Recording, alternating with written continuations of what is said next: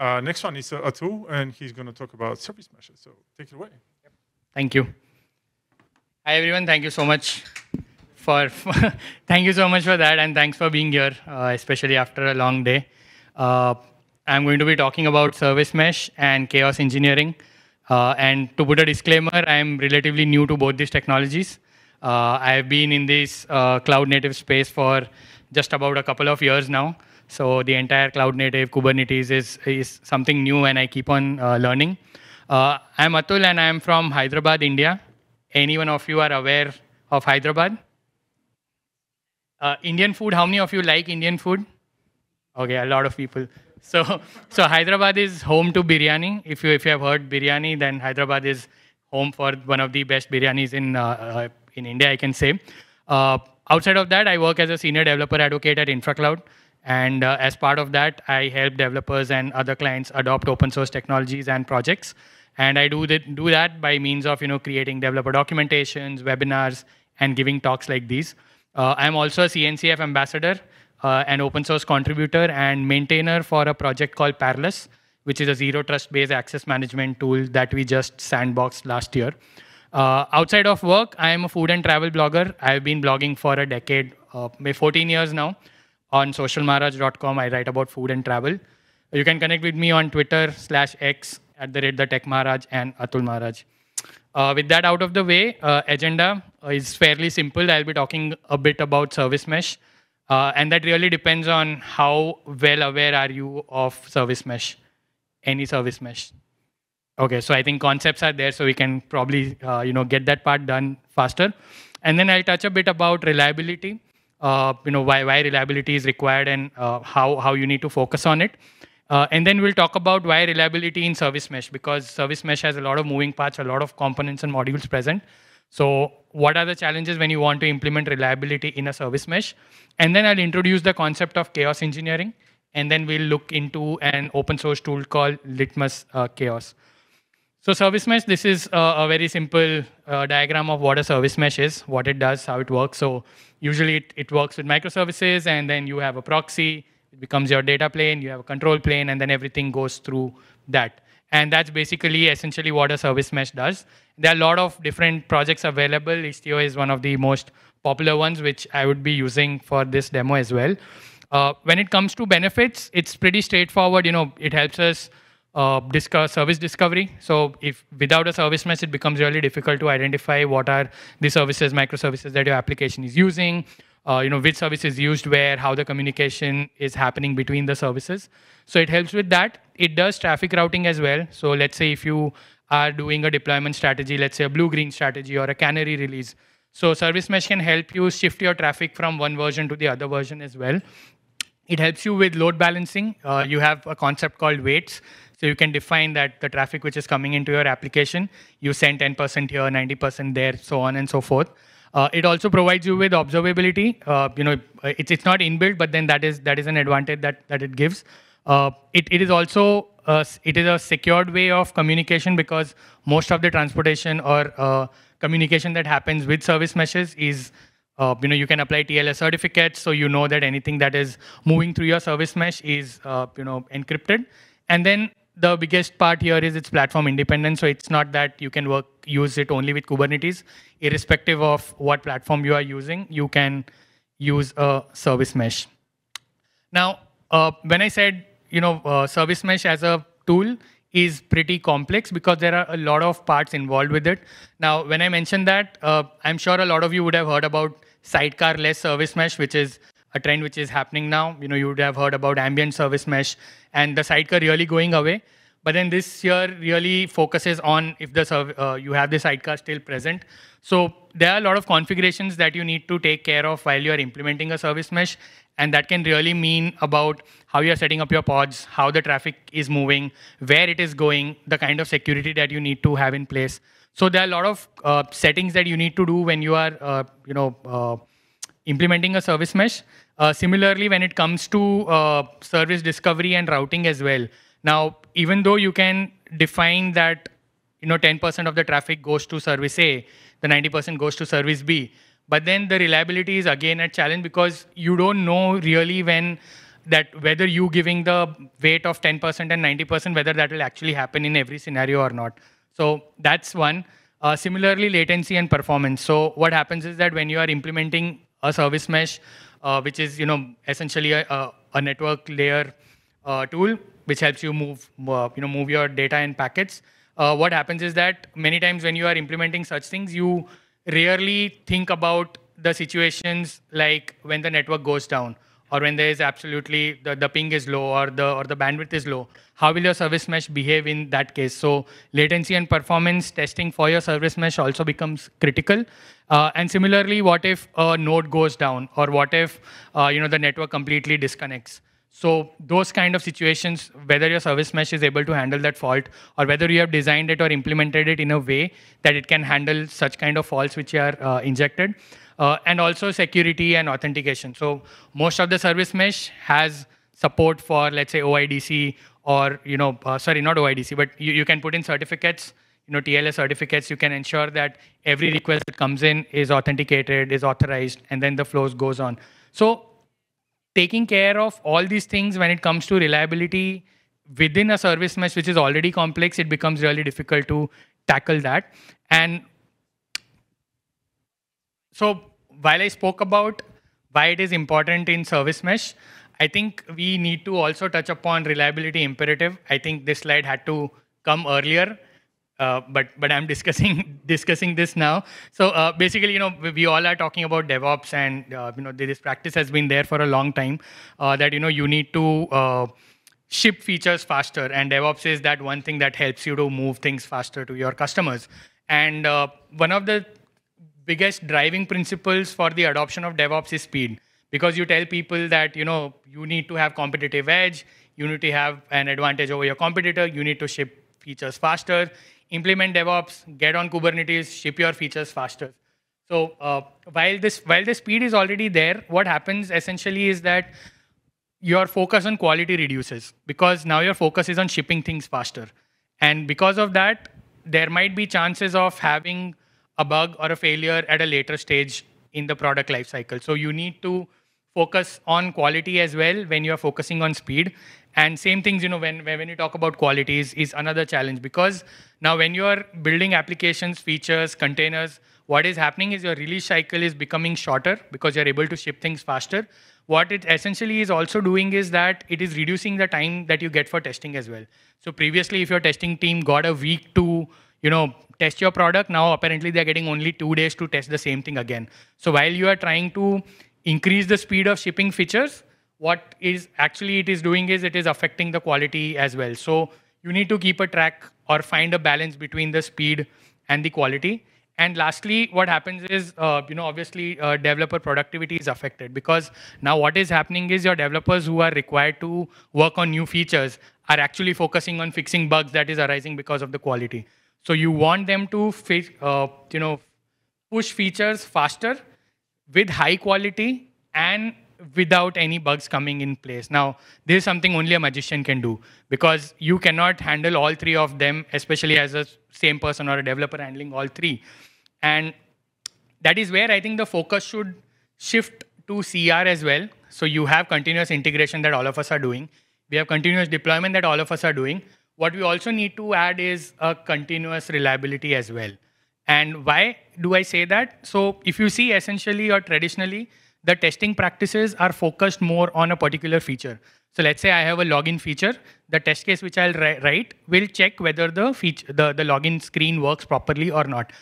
But what you need to actually see here is that irrespective of what happens, whether my product is working fine or not is something what continuous reliability or reliability is all about. So essentially, I don't test my application for a particular feature. I test it on an overall basis. So irrespective of what happens, my product should work. Whether I'm writing a test case for a login screen or an authentication or whatever, the focus here is on the larger perspective of the product, whether it is working as expected, irrespective of what happens. I don't mind what's going on, whether this container is working, the password is not working, but the application should work.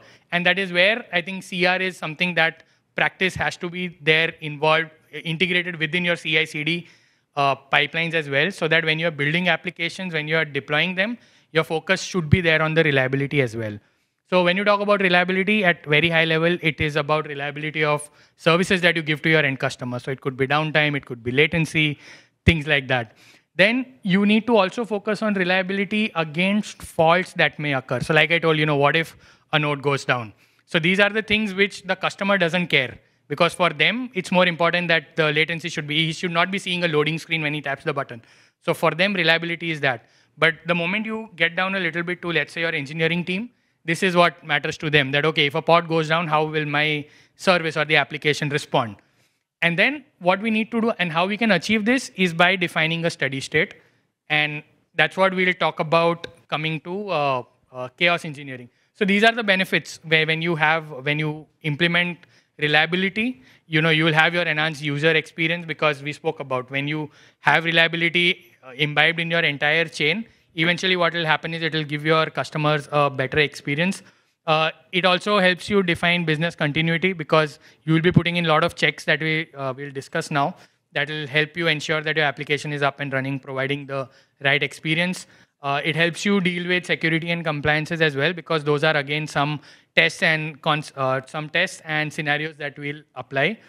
It definitely gives you an operational efficiency, because here your developers are again not focusing on fixing bugs now, because your reliability itself is integrated when you are developing. So chances of having failures at the end reduces drastically. And obviously the competitive advantage that we sell to the C-suite people, that you do this and you will have a competitive edge over your customers. So introducing chaos engineering, how many of you over here have gone on a roller coaster? I mean, have you sat on a roller coaster? I think everyone. Okay, I am not, because that's not the adventure I like. So I've never been on a roller coaster. But what usually happens on a roller coaster? So you sit down, you have all your harnesses buckled up, and then the roller coaster just starts moving. So it'll start slow, and then suddenly at a point it'll come, and then it'll just go down and zoop zap. You're going in all the directions, and then you come back, after the entire ride. So I use that example to explain chaos engineering for your application or software. So you have a software in place, you have your application, you know what all features it has or what all functionality it has. What you do is you insert controlled faults within your application to see how your application responds. So which is similar to you sitting in a roller coaster ride, you going here and there and a lot of things happening. We give your application a roller coaster ride through chaos engineering. Now, there is a misconception that chaos engineering means breaking your system, but then essentially chaos engineering is all about introducing controlled faults within your system and then seeing how your system actually responds to those faults. And based on the faults, based on how your system actually responds, you devise mechanisms and fix your processes to ensure that those things don't happen. So chaos engineering as a concept was started by folks at Netflix, because they are the pioneers in microservices, and that's where they wanted something to manage the reliability of their applications. So in terms of principles, there are 4 basic steps which comes into chaos engineering.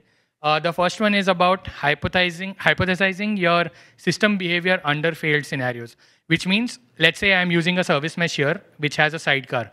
What if the sidecar goes down for whatever reason? Maybe it's out of memory error and that container got killed. What will happen when that goes down? So that is first, that is what you need to define, that how your system will behave in case of a failure scenario. And then you define a steady state. When everything is working fine, how does your application respond? And then what you do is you simulate the real world condition, which is basically you purposely kill that container and then see how your system actually responds to that. And then you check how much or what the deviation is between your steady state when everything works fine, and then when your pod goes down, what is the difference in that? And that's where you understand that, okay, this is, when I do this, this happens, and that is what I need to fix. I'll talk about that. I mean, I'll show a demo, so that will give you a better idea of what I'm trying to say. So you start by a hypothesis, you define a steady state, and then you do a real world scenario, and then you test it in your production setup.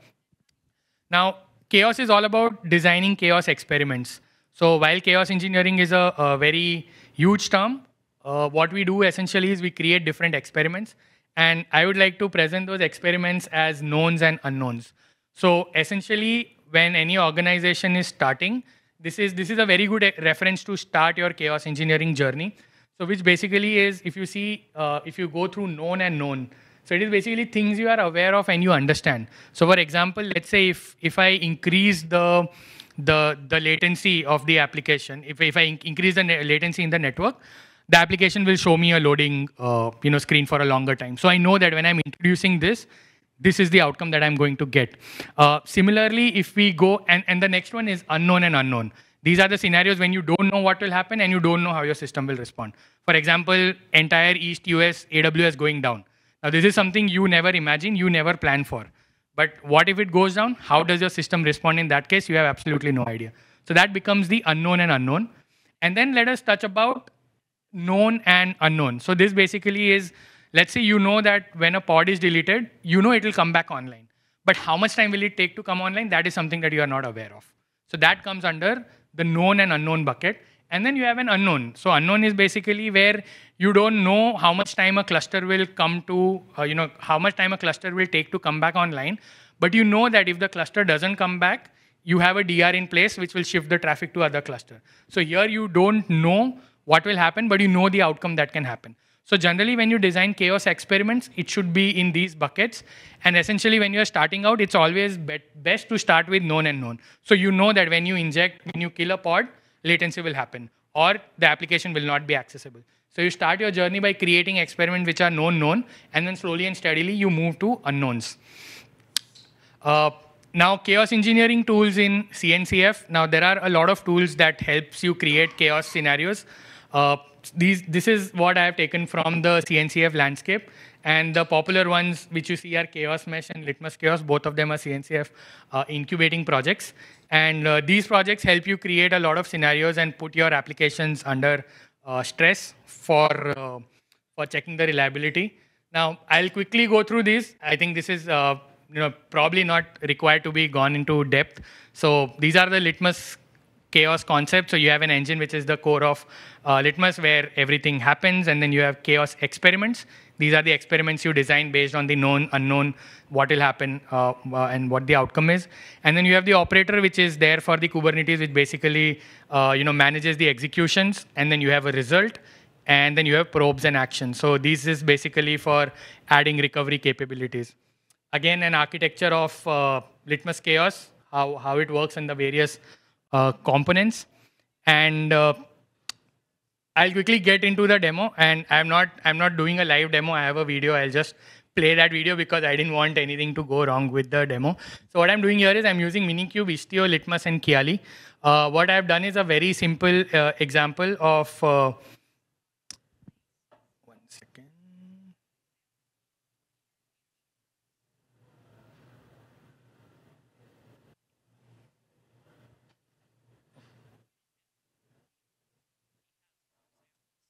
Yeah, so what I'm doing here is I have installed Istio on a cluster, and if you have worked with Istio, it provides you with a demo application as a demo profile. So this application is basically a book information. So there are multiple microservices in this, and each microservice is responsible for a particular task. So there are microservices which talk about the rating, which talk about the review, and so this is a very basic cluster with Istio installed with the particular book info application that I was talking about. So on my cluster, I have that. This is the application. So there are microservices which are responsible for rating, for the reviews, get, set, update, delete. What I'm doing next is that I'm installing Kiali, which is basically a dashboard, again, that comes bundled with Istio itself in the demo profile. So Kiali is nothing but it's an observability tool similar to Grafana, but it creates because it has a very good integration with Istio by default, I have used that here. So when Kiali is installed, what it does is that it'll give you a view of your services within. So this is what Kiali gives you for your service mesh. So I have the book info application, I have service mesh, I have Istio installed on top of it. So it gives me a list of all the services that are present. What are the namespace, what are the labels, what are the attributions, and the moment if you want to see, how the traffic flows, what I'll do is, so before that, I'll also ready my system with installing Litmus Chaos. Again, I'm using Helm charts. So Helm install Litmus we are installing that. And then what it does is after that, it gives me access to the Litmus dashboard. So you can use Litmus through CLI. You can use it through dashboard. To keep things easy, I have kept the dashboard over here. And what we are essentially going to do over here is, so we'll start by creating a chaos scenario. So the moment you install Litmus on your cluster, it creates an operator or an agent on your cluster. And this is the self agent which you see. So this is actually running on my cluster. So the moment I give any chaos experiments, that will be executed on my cluster. So if you see, these are the chaos related resources that are created. Now, the next step is creating an experiment. So this is where I'm choosing how to create an experiment. So there are different ways. I can create a new scenario by a predefined template.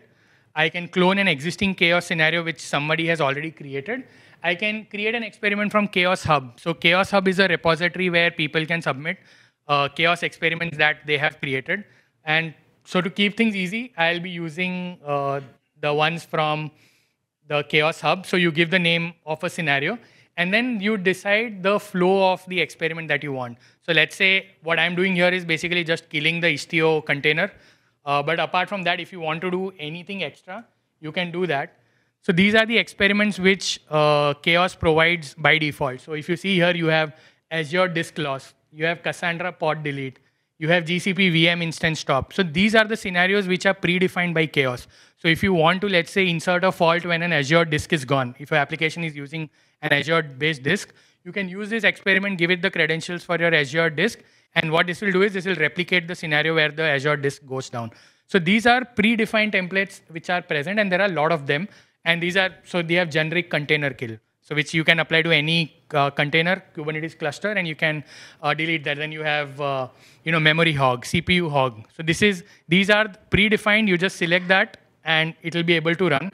So what I'm using is I'm actually using a container kill because that is what we'll be killing. And then you define the target application. So in this case, it is the book info application, which is here. And then I need to define a selector. So because I'm killing the Istio container, I need to define the selector to identify the Istio container. Once that is done, I'll start my experiment. And right, so this is where you define weights. So weights are basically for your organization if you want to give priority to a particular experiment. So 10 means very important, and then 1 is like very less important. And then you can schedule it or you can run it immediately. I'll run it immediately, and what I'm doing next is this is a graph which it shows when I actually start a experiment. So it is creating the resources. This is what I'm doing just to generate a load. So when I run this, it will simultaneously send about 100, 200 requests to my application. And the moment I do that, if you go to Kiali, it will give me a graph of how my traffic is flowing. So it comes to Ingress, and then this is how the request is flowing to the different services which is there in the book info application. Now you see the experiment is running. What I have done is, so experiment is installed. Now it is doing a container kill.